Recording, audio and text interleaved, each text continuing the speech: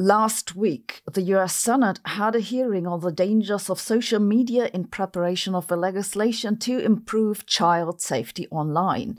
In this hearing, Meta CEO Mark Zuckerberg claimed that it has not been scientifically proven that social media causes mental health problems in adolescents. Mr. Zuckerberg, let me start with you. Did I hear you say in your opening statement that there's no link between mental health and social media use? Senator, what I said is I think it's important to look at the science. I know people widely talk about this as if that is something that's already been proven, and I think that the bulk of the scientific evidence does not support that. This upset a lot of people who think that the link is obvious. But I'm afraid Zuckerberg is right. Let's have a look. Contrary to what some headlines have claimed, we don't have a global mental health crisis. I discussed this at length in an earlier episode. By and large, mental health globally has been remarkably stable. However, the mental health of one demographic group has been suffering in the past decade, and that's adolescent girls in some countries and to a lesser extent also boys. This is evident in data from the USA, the UK, Australia, New Zealand and some other countries where self-reports also correlate with self-harm. In other countries, such as Sweden, this mental health trend is primarily found in self-reports from girls, difficult to interpret, and does not correlate with self-harm statistics. Still, many put the blame on the increased use of social media, and that includes the affected young people themselves. It's a topic I care a lot about because I have 2 children who just got their first smartphones. The most vocal critic of social media use for children has probably been the American psychologist Jonathan Haidt. His major argument is that there isn't any other hypothesis, which is also what string theorists said about the existence of strings and generally not how science works. Now, look, I'm not saying that Haidt is wrong. I don't know what's going on, but I do know that the studies on the topic have been inconclusive. I don't expect you to believe what I say, but Haidt has been criticized by his own colleagues for jumping to conclusions. And again, it's not that they say he's wrong. They point out that to the extent that studies have found any influence of social media on young people's mental health, it's been a small effect. For example, a study from 2019 followed about 13,000 adolescents in the UK between the ages of 10 and 15, though not all of them participated in all parts of the study.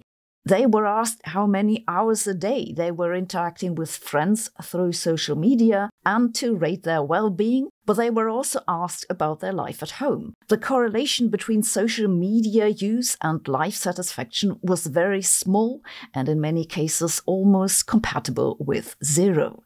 A similar conclusion was reached in 2020 by a group of researchers who followed a group of 500 adolescents in the United States for 8 years from age 13 to 20.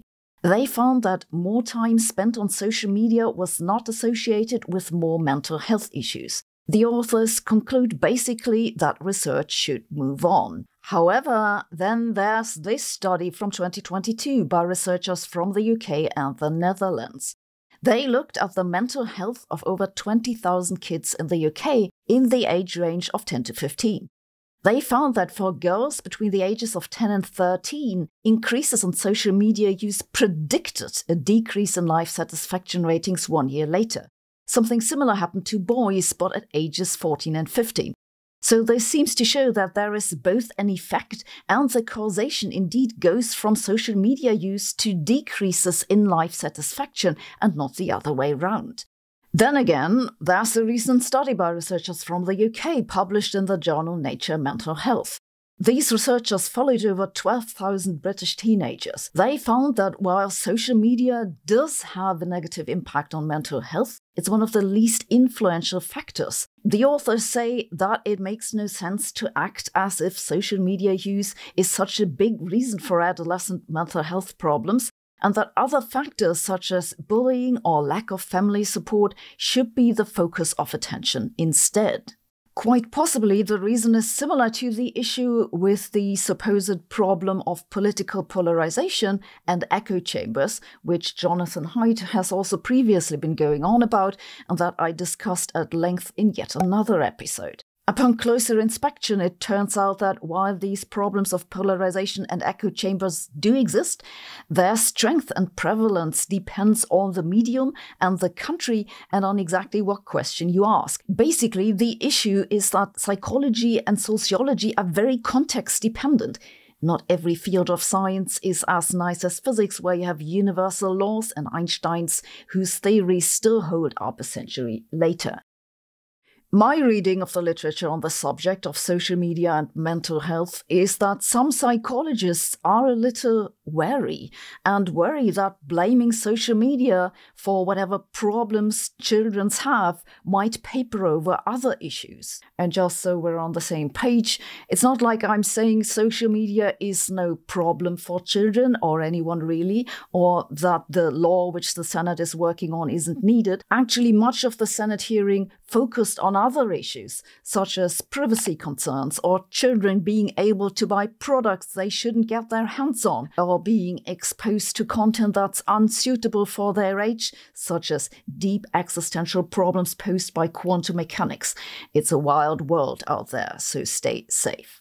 Well, I'm trying to keep sane by reminding myself that I'm on social media for professional reasons, and that helps to some extent.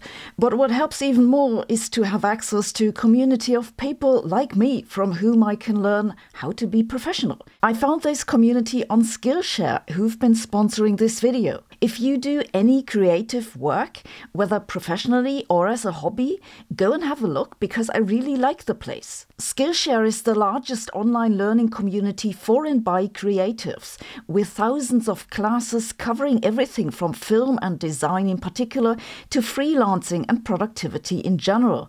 I especially appreciate the spirit of the platform. It's a friendly and welcoming place and all about personal growth and discovery and learning new skills. There's so much content on Skillshare, it can be somewhat overwhelming at first, but Skillshare helps you out with specially chosen learning paths. They help you to gradually build your knowledge from beginner to expert, like this one on creative productivity. It's a great course from people in a number of different professions, including video creation, and it's much helped me to organize my workflow, how to reliably come up with new ideas, how to become better at time management, how to break down big projects into manageable chunks.